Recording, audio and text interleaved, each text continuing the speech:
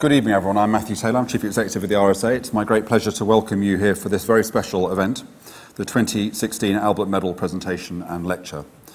Before we begin, can you please switch your phone to silent? We're filming this evening's event and streaming live over the RSA website, so welcome to those of you who are joining us online. And a reminder that the hashtag is RSA Tatchell, if you'd like to get involved in the discussion on Twitter. I'd also like to extend a warm welcome to members of the RSA's LGBT network attending this evening's event. Now, housekeeping notice is over. I'm delighted to introduce this evening's celebratory event.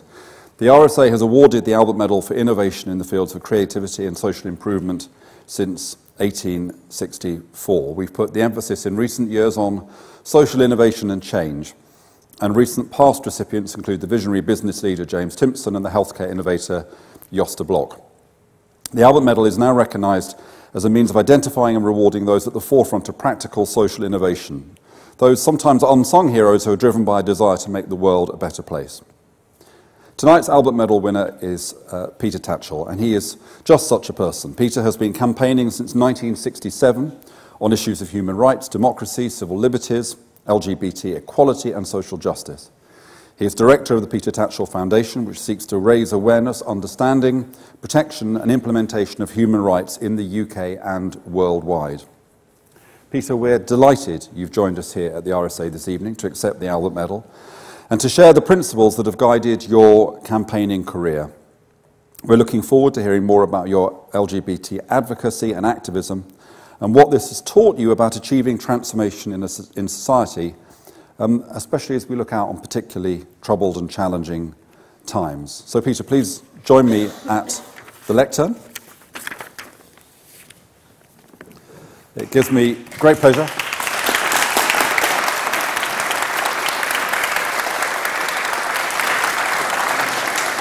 It gives me great pleasure, Peter Tatchell, to award you the 2016 RSA Albert Medal. Thank you.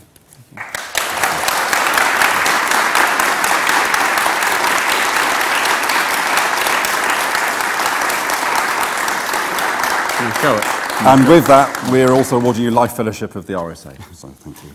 Can you open it and show it? Open it, right? To show it to everybody. Okay, very good. Is it in this box? Very good. There we are. How's that? It should be you that's holding it. Both of us.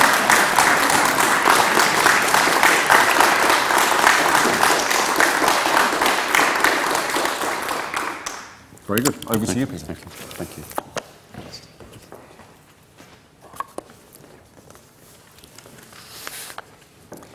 Well, thank you, Matthew, for that very warm introduction. It is my great honour, my immense honour, to accept the Albert Medal 2016. All the more so, given the many world-renowned previous winners. I feel so unworthy compared to their awesome global achievements. I would like to dedicate my acceptance of the Albert Medal 2016 to Southall Black sisters, who have for 37 years defended black and ethnic minority women against forced marriage, domestic violence, marital rape, honour killing, slavery, trafficking, female genital mutilation, patriarchy, and religious fundamentalism.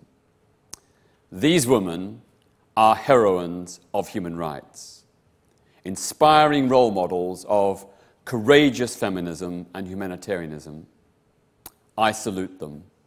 Please join me in expressing your admiration and appreciation to Southall Black sisters.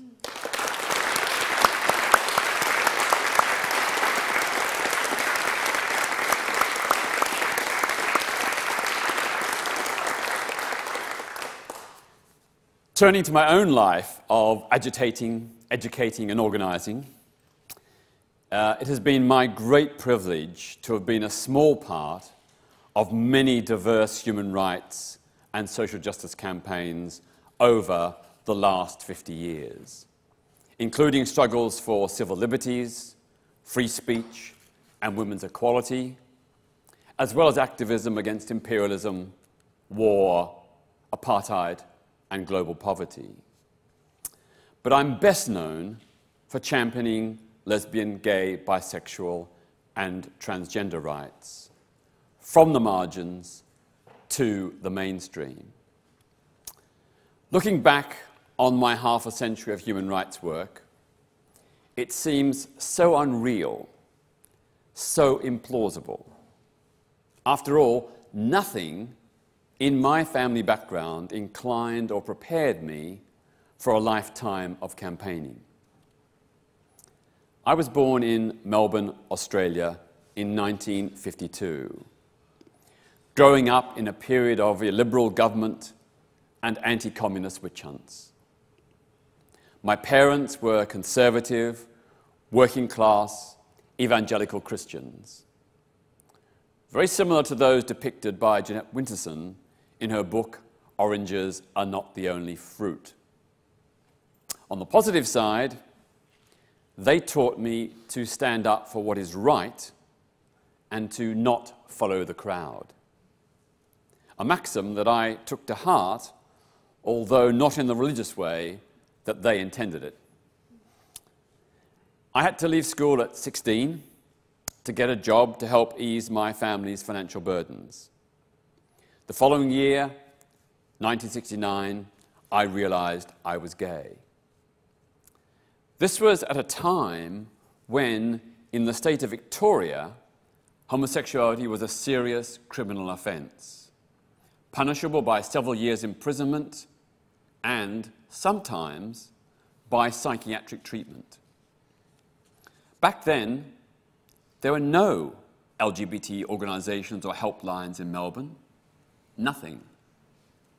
But hearing about a gay rights march in New York in late 1969, I decided that I wanted to start a campaign to push for the decriminalisation of homosexuality and for laws to protect LGBT people against discrimination. My few gay friends were too scared. They feared arrest. I was alone. I had no support or mentors. So to get ideas about how to campaign for LGBT equality, I studied the history of past social movements, including the Chartists, suffragettes, Gandhi's Indian independence struggle, and in particular, the Black civil rights movement in the United States, reports of which I saw almost nightly on TV news bulletins during my teens in the 1960s. I aspired to adapt their values and methods to my contemporary goal of LGBT human rights.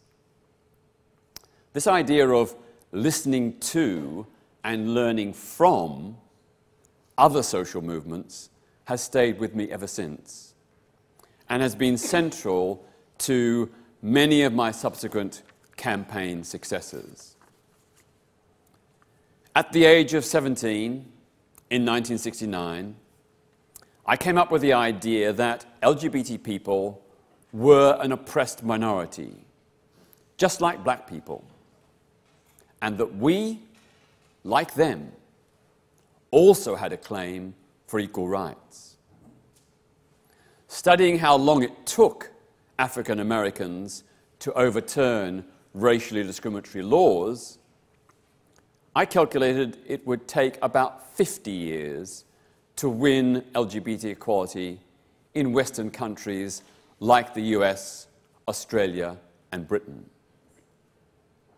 I was in it for the long haul, having read about the delays and setbacks the Black civil rights movement had often suffered en route to winning equal rights. It was not until I came to London in 1971, at the age of 19, and joined the newly formed Gay Liberation Front, that I was able to put my campaign ideas into action with others. The homosexual law reform of 1967 in England and Wales was a partial, limited decriminalisation. Arrests of gay and bisexual men rocketed by nearly 400% in the years that followed, and all the anti-gay laws remained on the statute books. Clearly, many more reforms were needed to be won. In those days, the battle for LGBT human rights was marginalised. There were no openly gay public figures, no political party supported LGBT equality. All across the board, we were non-people. Gay people did not exist in law and had no legal rights or protections. Arrests and gay-bashing attacks were normal. There were very few of us who were out, and even fewer who were demanding equality. It seemed, back then, an almost impossible task. We were striving to overturn the homophobia of centuries and millennia. Our goal was nothing less than revolutionary. A peaceful, cultural revolution in values, laws, and institutions. Undeterred by the obstacles, I held fast to a vision of what one day could and would be. Given that Parliament refused to even discuss LGBT equal rights, winning law reform was out of the question in the early 1970s. I argued that the Gay Liberation Front should instead target potentially more easily reformable institutions such as the media, church, police, medical profession, and service providers. Some of our first protests were against pubs and cafes that refused to serve LGBTs. Borrowing directly from the tactics of the African American civil rights movement, we staged a series of sit-ins, which soon resulted in the gay bans being lifted. There were also guerrilla-style hit-and-run protests against homophobic psychiatrists, clergy, and publishers. These same non-violent direct action tactics were applied a generation later, from 1990, in my work with the LGBT campaign group Outrage. Faced with continued homophobic, biphobic, and transphobic intransigence, neglect and rejection by Parliament, we had no choice but to use those methods. I worked out very early on that protest is not an end in itself. It is a means to an end, to raise public awareness about an issue, to inspire others to join in, and to pressure the authorities to make concessions. Unlike many other campaigners, I also reasoned that a successful campaign needs to engage in parliamentary and extra-parliamentary action. The suffragettes and the suffragists showed that you need both.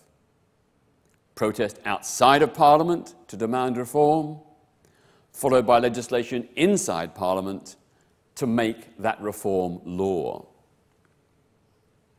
Like the women's suffrage campaign, I've had my feet in both camps, inside the political system and outside it, pursuing whichever method was likely to be most effective at the time.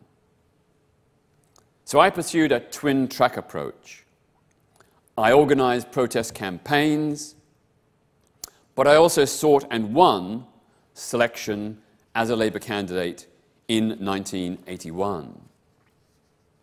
As many of you may recall, I was then banned by the Labour leadership for over a year because I had urged extra-parliamentary action against the Thatcher government. Eventually, though, I was endorsed as the official Labour candidate, but went on to lose the Bermondsey by-election in 1983. Arguably one of the dirtiest, most violent and homophobic elections in Britain in the 20th century. But I decided to turn the negative into a positive by using my newfound public profile to champion LGBT equality and other human rights issues. When the police were witch hunting the LGBT community in 1989, 1990, with a huge spike in arrests, I tried dialogue and negotiation with New Scotland Yard. It didn't work. So my outraged colleagues and I resorted to direct action, including invading and occupying police stations in tandem with getting media coverage of the persecution of LGBTs for consenting same-sex behaviour, including the often harrowing personal stories of LGBT people who had been subjected to police victimization. These tactics embarrassed the police, and we won the PR battle. Officers pleaded with us to come back to the negotiating table. But they saw us as a one-dimensional protest group and still hoped to palm us off with a couple of minor concessions. I knew that we had to do more than protest to win change. We needed to offer constructive, achievable alternatives. With others, I drafted a 9-point action plan with specific, concrete, practical policies to secure non-homophobic policing. It was well researched, based on LGBT-friendly police policies in cities like Amsterdam and Copenhagen, plus a few ideas of our own. Most of the public thought our action plan, which we publicised widely, was reasonable. The police were outmanoeuvred, and within a year had agreed to most of our demands. Within 3 years, the number of gay and bisexual men convicted of consenting adult same-sex behaviour fell by 2/3, the biggest, fastest fall ever. Direct action worked where negotiations had failed. We saved thousands of men from criminal convictions, fines and imprisonment, and from the frequent knock-on effects of losing their jobs, homes, families and marriages, which often led to depression, breakdowns, alcoholism and attempted suicide. In the early 1990s, Outrage was doing a direct action protest every 2 to 3 weeks, securing masses of media coverage. This was a very carefully worked out strategy. Our thinking was twofold. First, the publicity about our protests hugely increased public awareness of the scale of anti-LGBT discrimination and violence. Second, it helped normalize LGBT visibility and demands. Some people in the wider public were initially shocked and even disgusted by our protests and the issues that we raised.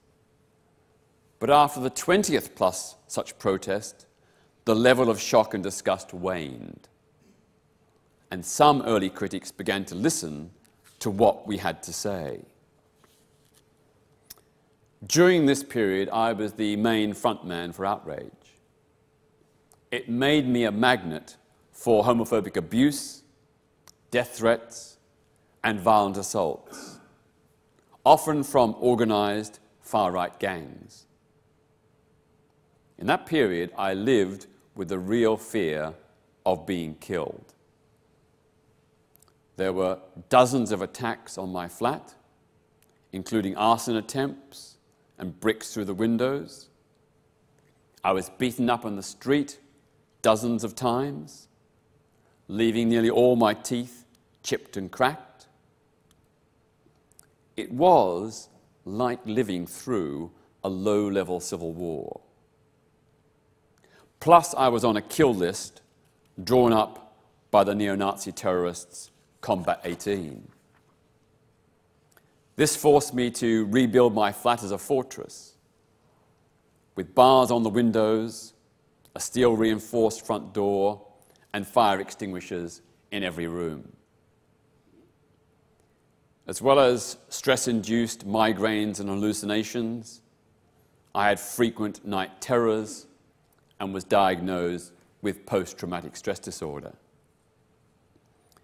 These constant threats and assaults were devastating. They left me physically ill and emotionally shaken. I was periodically on the precipice of a mental breakdown, struggling to maintain my sanity. But somehow, my survival instinct and idealism kept me going. Despite flashes of despair, I remained determined to carry on and to not let the bigots win.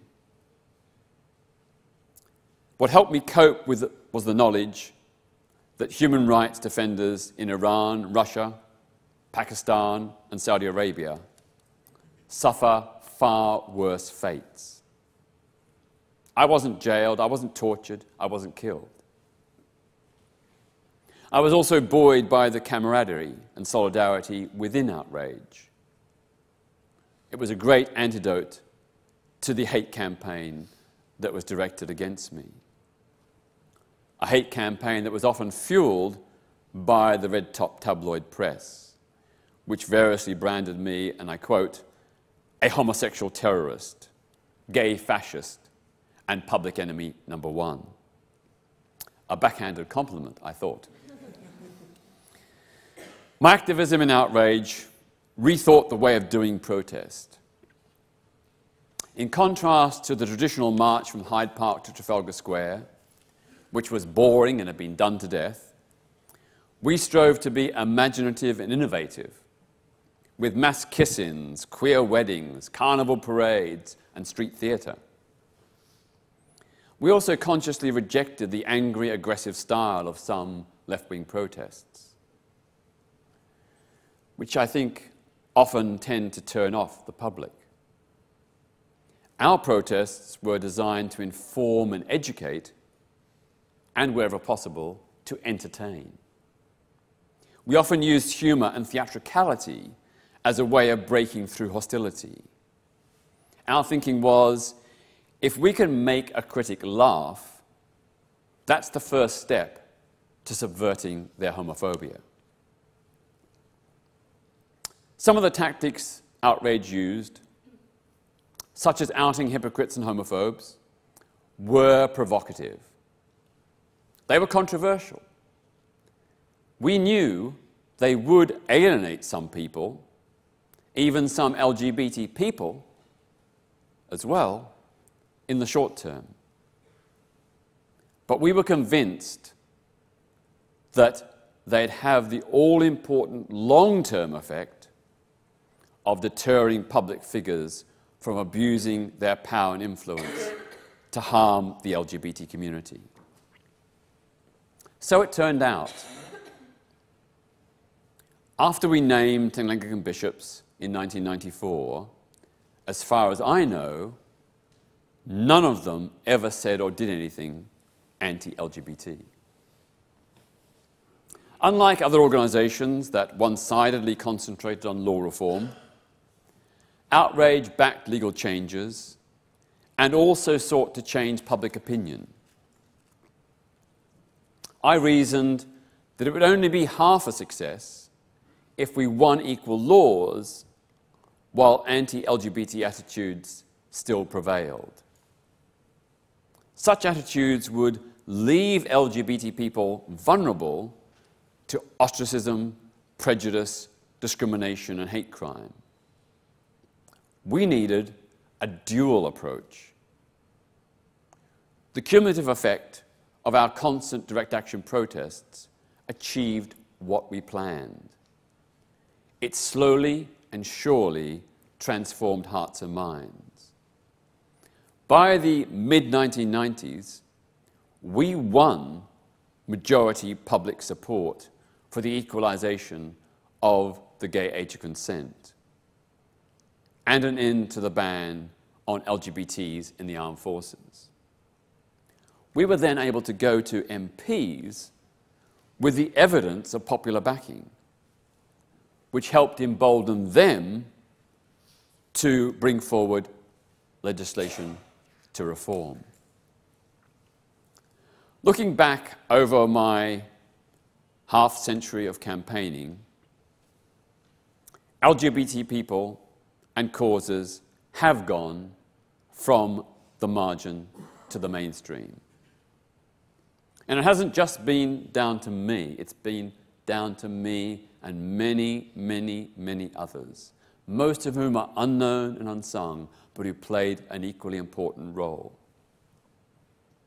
So let's look where we are today, half a century later. Anti-gay laws have been abolished, and new legal protections enshrined in law. Public acceptance has burgeoned, and homophobia dissipated. LGBT visibility is the norm. Homophobia, not homosexuality, is deemed a social problem. Britain is moving towards becoming a post-homophobic society. I am so lucky to have been part of this momentous, historic, peaceful revolution, working alongside tens of thousands of other LGBT people and our straight friends and allies. There are, of course, still unfinished issues, like homophobic bullying and hate crime, and the frequent refusal of asylum to LGBT refugees fleeing persecution. To complete the goal of LGBT acceptance and rights, the maxim that has guided me these last 50 years remains just as relevant and necessary today. Don't accept the world as it is, dream of what the world could be, and then help make it happen. Thank you.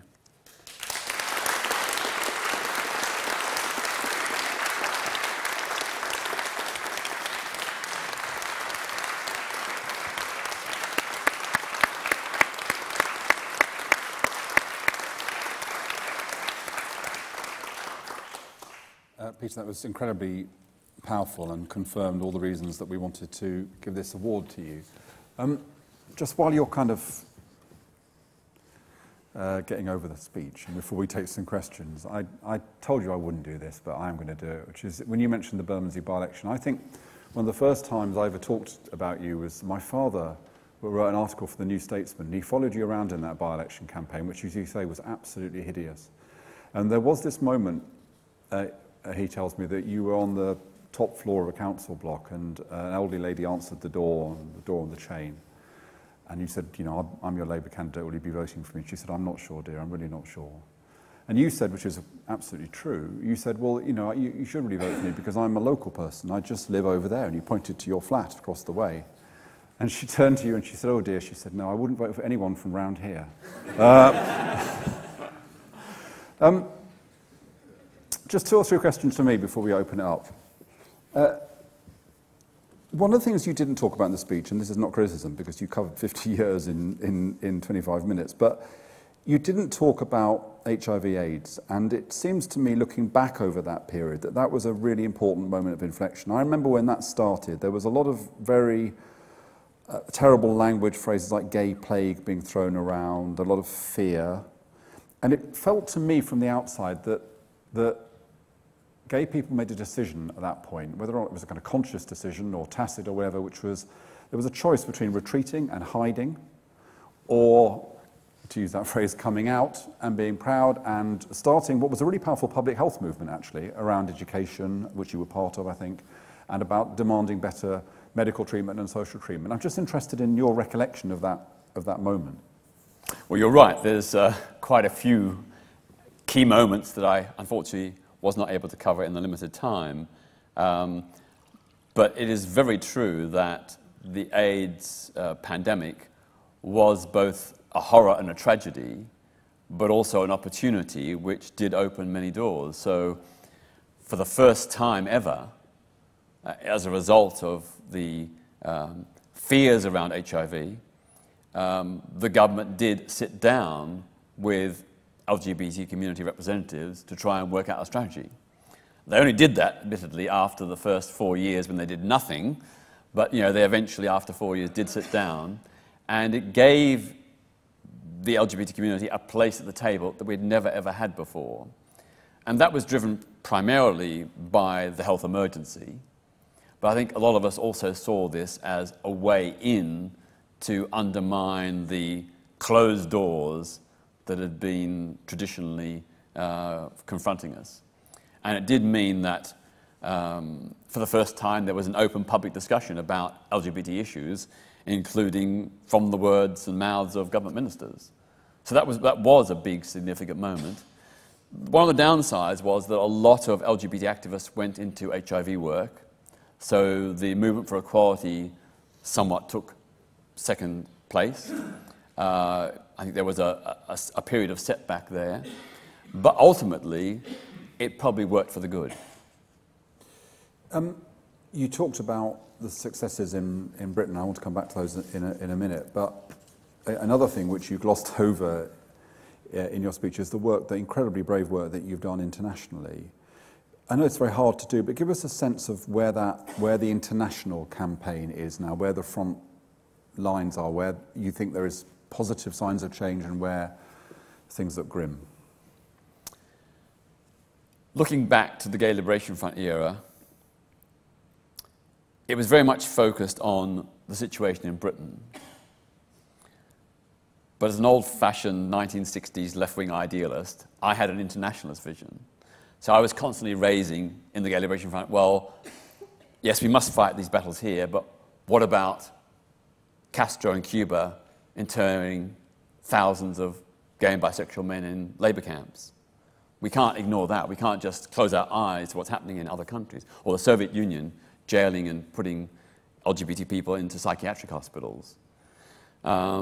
So I've always had this vision that the battle for LGBT freedom is a global one. We are obviously fighting in our country for our particular immediate issues, but we mustn't close our mind to the reality that it is a global struggle. These rights for LGBT people should be universal. I don't just want them for people in Britain, I want them for people everywhere. So in that sense... Zimbabwe, Russia... Yeah. And of course, the same principle applies to non-LGBT issues. All the different campaigns I've done internationally over the years have been very much in response to appeals from activists in those countries for help and assistance, to publicize what's going on and to give support to their struggle. So my 2 attempted citizens' arrests of President Mugabe of Zimbabwe were motivated by appeals from Zimbabwean human rights activists who said, look, you're very good at doing campaigns and raising issues. Can you do something to expose what's happening under the Mugabe regime? And in the 1990s, what was happening was not well known in the outside world. So I thought it was actually quite important that I try and do something. And initially, I just did some protests outside what was then the Zimbabwe High Commission on the Strand, now the Zimbabwean Embassy. And they made an impact, but not much. So then I hit on the idea of using the power of citizen's arrest to try and bring Mugabe to justice using British and international anti-torture laws. So it's always been an internationalism that's been driven by a sense of solidarity is important. If we were suffering like they were suffering, we'd want someone to help us. So we should reciprocate. And I don't want to embarrass you, Peter, but David Aronovich told me many years ago about you taking a trip with him and a whole lot of other people, the Socialist International, I think, to East Germany in the early 70s. Can you imagine this? And the left-wing British students were all keeping rather quiet about civil rights issues. And to their horror, in the square, with Erich Honecker there, I think, you unveiled a banner saying that Germany should remember the lesbian gay people who had been killed at Auschwitz and other places. I mean, and you got beaten up. The first of many times. Well, not the first of many times, but one of many times. I mean, it's quite an amazing thing to have done. And you've been carried on doing that. Since, and have you stopped? I mean, you're of a certain age now where you might feel that gallivanting around the world and getting beaten up everywhere is for younger people. I don't want to be ageist. Well, I'm under doctor's orders, no more brain and eye injuries.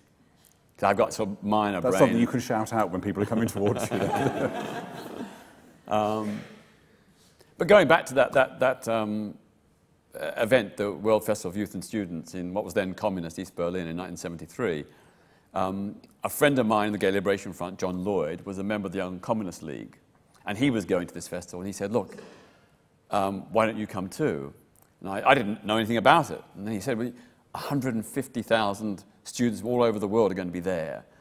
And I thought, wow, this is a great opportunity to take LGBT issues behind what we then called the Iron Curtain. We could break through the censorship and oppression of the pro-communist regimes, which are intensely homophobic. So, yeah, I went there with the determination, this sheer bloody-minded idealism of, well, I've got a British passport, or in those days an Australian passport. Most of it happened is a few months in prison, maybe. I can deal with that.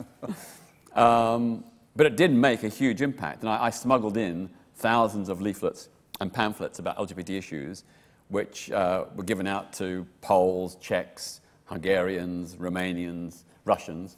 You've probably never seen any kind of literature like that. Absolutely. And years later, even just 5 years ago, I met someone in Germany who said one of those leaflets was still in circulation and now ended up in a museum in Germany. And others told me about the leaflets being circulated clandestinely in what was then the Soviet Union. And you're right, these ideas had never ever been previously put out there because of the state censorship. So to me, it was just the obvious thing to do. Final question for me before I open it up. So you were part of a group that led Outrage, which sounds like an angry organisation. But yet, when I look at your Peter Tatchell top tips for successful social change, which I'm assuming is on your website, so I don't need to read them out. No, it's not. It's not? Okay, well I just wrote them today. You just wrote them today, well.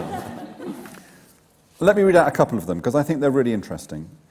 You say, lobby and persuade the doubters and opponents wherever possible. You say, listen to your critics, sometimes they might be right. You say, don't be negative and oppositionalist. Offer positive, constructive alternatives. You say, produce imaginative, clever, witty, informative, entertaining campaigns. It's a wonderful kind of notion of how you can combine politics and principle. But yet, at the moment, politics feels so angry. It feels so shrill. It feels like a kind of fight for the moral high ground, where everybody is trying to say, I'm right, and that my tribe is right, and that other tribe is wrong. What's your kind of reflection on where modern politics is, and how it is that progressives, people in the room will have different political opinions, but it feels like the whole discourse is very shrill at the moment. And it lacks some of the kind of humanity and humour that you suggest in your principles. Yeah, to me, the end goal is always to win over, quote, the enemy, not crush them. I can remember in the early 1990s, Outrage and myself harried Michael Portillo when he was Defence Secretary, when he was witch hunting LGBT people out of the armed forces. My friend Michael Portillo. Your friend Michael Portillo, okay. We gave him a very, very tough time. because, you know, he had, by his own admission, had a previous gay relationship, and regardless of that, he was persecuting LGBT people and ruining their careers, their lives. Some years later, when he was eventually re-elected to Parliament in the Kensington by-election, he had a change of heart, and he began voting for equality. So I made the point of writing to him, saying, thank you, Michael Patillo, for having a change of heart. Thank you for coming over to the side of equality. And I thought that was really important because, to me, we want, ultimately, our opponents to be our friends and allies. So persuasion, wherever possible. Did you write back? Oh, he did, and he personally thanked me. And he said, you know, we met in a TV studio some years later, and he said it was one of the harassment we put him under, you know, challenging him over his witch hunting of gay people in the armed forces, was one of the worst periods of his political life. But he said he was now really glad that he had been shown the right path. Whether that was by me or outrage or by his own understanding and re-evaluation, it doesn't matter. The important thing is he has since been an ally, and that's what really counts. Next time I'm on Merrill Mows with him, I'll say that he was cited as an example of the fact that anyone can be saved. Yes, so let's, oh my word, hands, 2 hands here. But we'll take one question at a time if we might. Yeah, so let's start. Thank you, Peter. You mentioned... If you could tell us your name, that would be great. Yeah, John Bailey. You mentioned early on about the appalling by-election to replace Bob Mellish. And I wondered whether you have any feelings about revenge or any kinds of misgivings that lead you to think other than the way you presented this evening. And I wonder also whether you ever received any kind of, I suppose, substantive apology from papers like The Sun, who introduced terms like gay plague, which not only, I suppose, angered you, but also misled us for many, many years in terms of what we were dealing with. And finally, what was your relationship with the Terence Higgins Trust? Thank you. 3 questions. In terms of the tabloid press, I never had any apologies about the way they treated me or LGBT people in general. The closest that came was once Kelvin Mackenzie, who'd been the editor of The Sun during that terrible period, did sort of express a half-hearted regret about some of the headlines and some of the stories that had been written. That was the closest. In terms of the Terence Higgins Trust, I worked with them, but focused more on the human rights dimension. So in 1987, I helped draft the world's first human rights charter for people with HIV and AIDS. I also helped organize the first ever international conference on HIV and AIDS, which was timed to coincide with the World Health Ministers Summit on AIDS in London in 1988. So I was more focusing on the I suppose, human rights side of things. Many of you know I wrote a book called AIDS: A Guide to Survival in 1986, which was an attempt to present a counter-narrative to the idea that if you've got HIV or AIDS, you're going to die, just give up and curl up and die. It was trying to present, you know, practical ideas about things you could do to reduce the severity of the symptoms and prolong your life chances. And what was the first question? Have the wounds of the Bermondsey by-election healed, or did you ever become friends with Simon Hughes? Well, I'm a very forgiving person, so, you know, within, you know, less than a year after the Bermondsey by-election, I was working with Simon as my local MP. He was your MP for decades, wasn't he? Yeah, he was, yeah. On HIV and AIDS issues, to raise them in Parliament, on LGBT issues, on green issues, on a whole range of issues. I've got to say that at the time, during the by-election, I'd been tipped off by people in the Liberals that he was gay and that I should out him because of the appalling campaign that the Liberals waged against me. But I took the decision that I wasn't prepared to stoop to those kind of tactics. He'd done the bad thing. I wasn't going to retaliate in that way. So I just stuck to the policies. And it was great that, you know, nearly 30 years later, he eventually did come out. Yeah. Ian Dodds. First of all, Peter, I'd like to say thank you as a member of the LGBT community for all that you have done for us. However, my question is about the future. I'm concerned about the disappearance of gay venues. I mostly know in London, but they're disappearing at quite a rapid rate. And I'm a qualified counsellor, and I counsel quite a lot of young gay men. And I know they often have enormous problems, like they've been rejected by their families, like they can't even tell their families that they're gay, or even worse, they've been abused. And it seems to me that the gay venues that we've had have actually provided a place of refuge, if you like, a place of community for gay people. And I think they've played a very important part in the LGBT community's life over the last 20, 25 or 30 years. Thank you. Are we being a bit complacent? Yeah, well, there's two issues here. One is gentrification of large parts of London is upping rents and land prices, so it's making not just LGBT venues, but all venues, social venues, more expensive, more difficult to maintain. So that's one issue. The second one is, of course, with the rise of social media and dating apps and so on, fewer people are going out, and therefore the custom base to sustain a gay venue is diminishing. So there's a bit of economics on both those counts. But you are right that in many ways gay bars and clubs were for the LGBT community what churches were for African Americans during the civil rights struggle. They were the focus of social solidarity, meeting and organizing. And I think back to the 1970s and 80s, and lots of gay bars and clubs did play a very important role in helping to distribute flyers and leaflets about campaigns, to fundraise for LGBT campaigns, and that is certainly diminishing compared to 20, 30 or 40 years ago. I suppose on the positive side, I think I'm right that the decision to save the Royal Vauxhall Tavern was the first time a heritage decision has been made on the basis of a space's relevance to the history of the community. Is that right? I think that's right. I think so.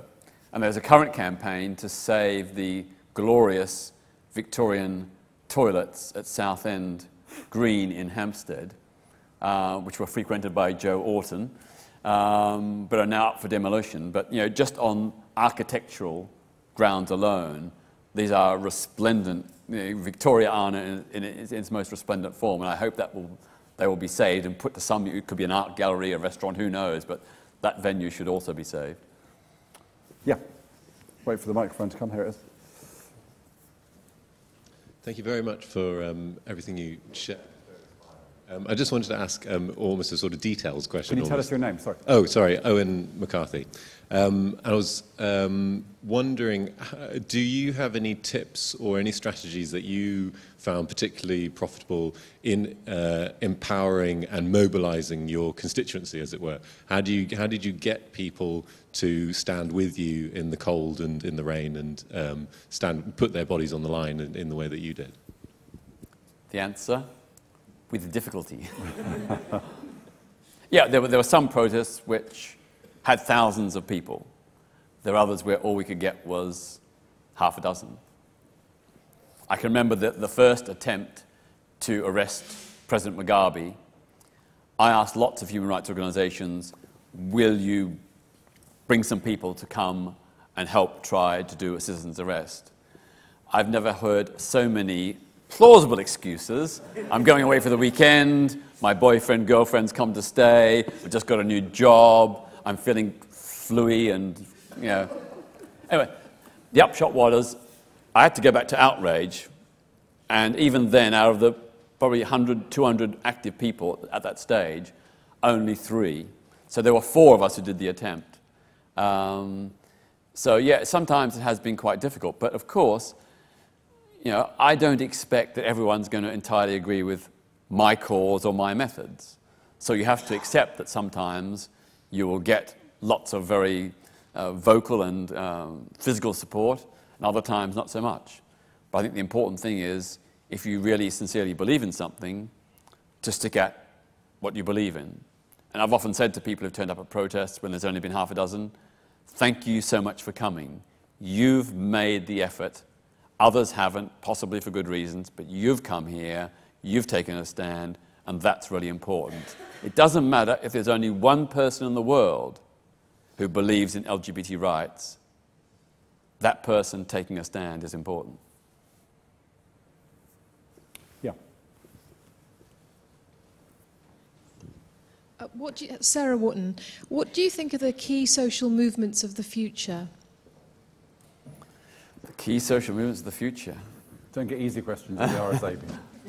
I think one issue that perhaps we're on the brink of experiencing is what I would call discrimination based on genetic inheritance. So if, for example, the human genome is eventually fully mapped in detail, there will be pressure, I'm sure, from insurance companies and others to assess the genetic risk that individuals pose, and probably pressure that people who have perhaps a genetic predisposition to alcoholism or drug use or something like that, that they may face new punitive premiums. But also, people who've got a predisposition to heart disease, to various forms of cancer, to kidney or liver failure, potentially mapping the human genome could throw up those kind of issues, which could, I think, unfairly penalize people just because of the genetic inheritance they have. Yeah.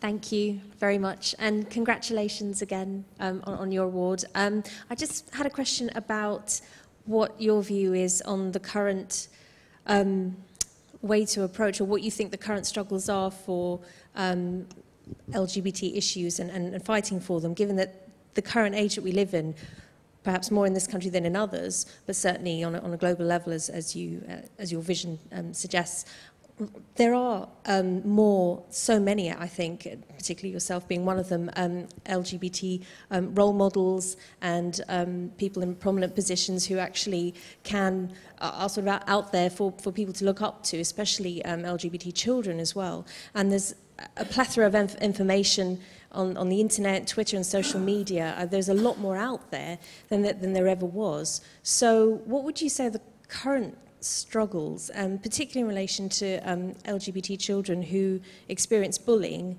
on social media, and some of whom actually commit suicide as well, when they do have role models that they could look up to?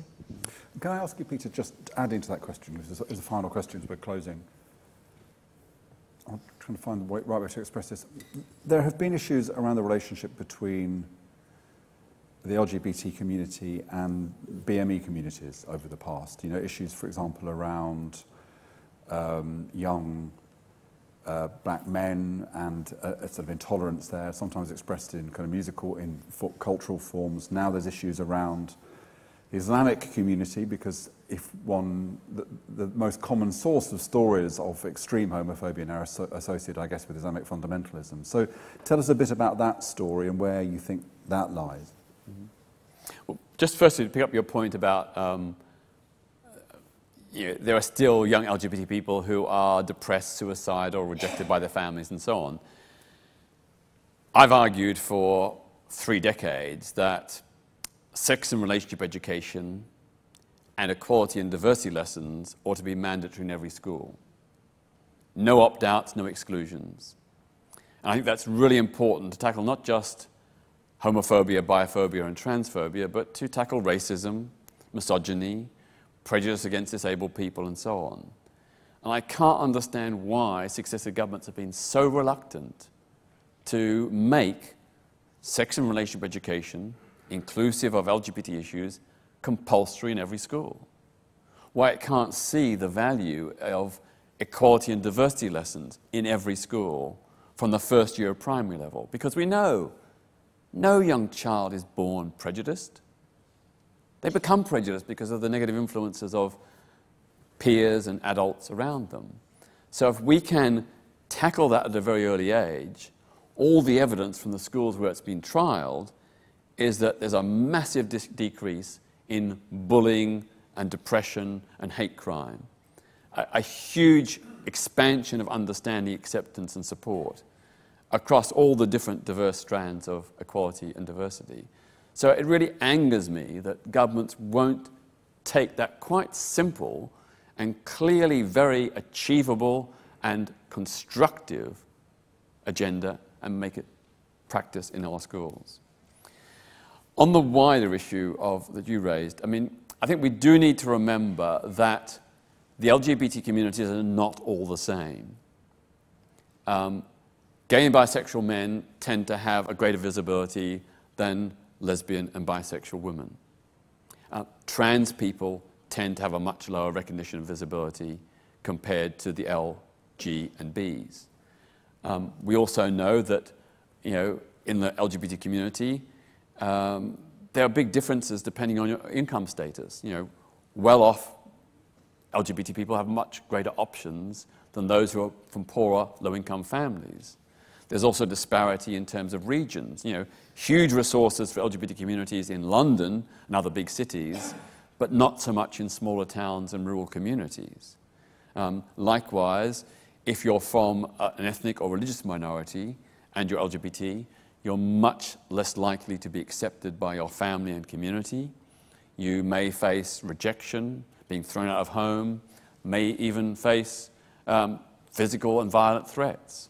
So we need to recognize that we're not all in this together. There are differences, and we need to strive to make those differences disappear. We need to strive to uplift the particularly vulnerable members of the LGBT communities who are often marginalized within our communities as well as by the wider society. In terms of the history, I mean, going back to the days of the Gay Liberation Front, in those days, the black and LGBT communities were very much side by side.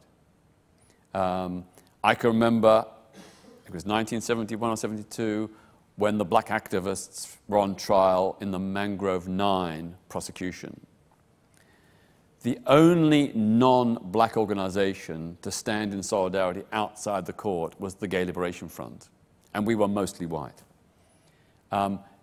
When the gay communes were set up in Brixton, they were set up on Railton Road, on the front line, within the black community.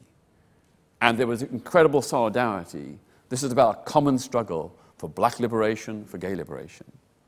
Sadly, in the 80s and 90s, something went terribly wrong. And we had the rise of what we called, in outrage, murder music, where 8 very well-known, high-profile Jamaican ragga and dancehall singers put out songs that openly and explicitly incited the murder of LGBT people. The shooting, burning, hanging and drowning of LGBT people.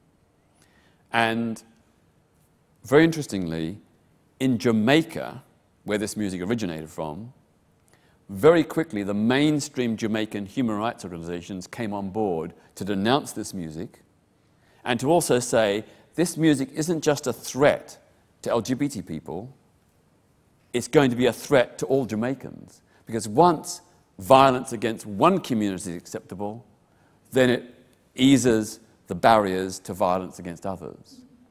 And we made the same points here in Britain because, of course, black LGBT people were the main victims of this murder music. And there was a huge spike in this country in violent attacks upon LGBT people, particularly black LGBT people, when that murder music was at its height. And we went to black organizations and to black MPs to ask them to support the campaign. I've got to tell you, not a single one gave any public support. Not one. None of those black MPs, none of those black organizations spoke out against murder music. And that was a betrayal not of LGBT people as a whole, although I suppose it was a betrayal of black LGBT people who are on the sharp cutting edge of that kind of murder music. And I feel really angry to this day that all these well-known black MPs who now pride themselves about their support for LGBT rights, they weren't there when we really needed them, and more particularly when black LGBT people really needed them. Going over to the issue of Islamic fundamentalism. Briefly. Yeah, briefly. You're absolutely right. Again, Muslim LGBT people are some of the most marginalized in our society.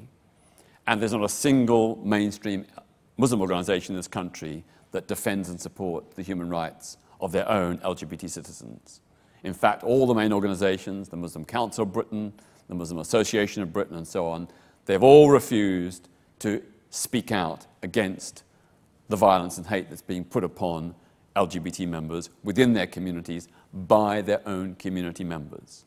You know, we've tried to have a dialogue. We've approached places like the East London Mosque to hold a joint meeting to discuss LGBT issues in a non-confrontational, open way. The East London Mosque won't even consider it. They won't even reply to our emails. We're up against a brick wall. My own Peter Tatchell Foundation organised from last year what we call an LGBT Muslim solidarity campaign under the theme of Fight All Hate. So we'll fight the EDL, the BNP, and all those far-right anti-Muslim groups, but we're also challenging homophobia, biphobia, and transphobia within the Muslim community, standing in solidarity with LGBT Muslims. And it was very interesting. We did a leafleting last October in Whitechapel, and the responses from Muslim people were very mixed. About 20% were supportive. They said things like, I'm Muslim, but I support gay rights. Another 20% were overtly hostile. They said really vile things. The other 60%, we couldn't gauge what their reaction was. They kept it very quiet. But that does show that there really is a lot of work to be done. And it's very, very hard and difficult because most LGBT organizations and most mainstream human rights organizations won't touch it with a barge pole because they're afraid of being accused of Islamophobia and racism. And that's what's happened to me. It happened to Outrage. It happens to my foundation now. Every time we strive to defend LGBT Muslims, we are denounced by people on the left and the right as being anti-Muslim or endorsing prejudice against Muslim people. And Southall Black Sisters has had it their entire life, their entire 37 years of activism. They've been denounced for defending black and Asian women against patriarchy and religious fundamentalism. They've been denounced as anti-Muslim and dismissed as being some far-right sort of secret lobby group. It really does indicate the sad state of left and progressive politics when those who are striving to defend the principle of universal human rights are scapegoated and vilified in this way. But like Southall Black Sisters, my foundation and a few others, we won't give up. We'll keep on fighting because we know that LGBT Muslims, LGBT African and Caribbean people have the same rights, the same dignity, the same respect as everyone else, and we're determined to do our bit to make it happen. Peter, thank you very much. Thank you all for your questions. I think it's been a fantastic session. We're very proud to have given you this award, Peter. If you want to join us to continue the conversation, then I think there's drinks downstairs in the Benjamin Franklin room. It just remains for me to ask you to join me in thanking the winner of the 2016 RSA Albert Medal, Peter Tatchell.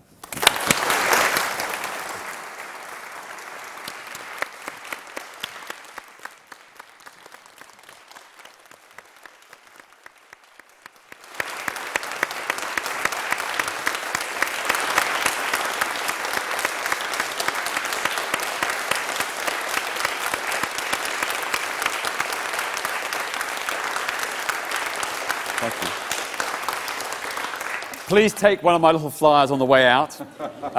Please sign up to Peter Tatchell Foundation. It's all free. Tells you how to do so on the back. And if any of you are feeling generous, please consider making a donation because we depend entirely on well wishers to continue our work. But thank you so much for coming. Solidarity, onwards, upwards, and forward.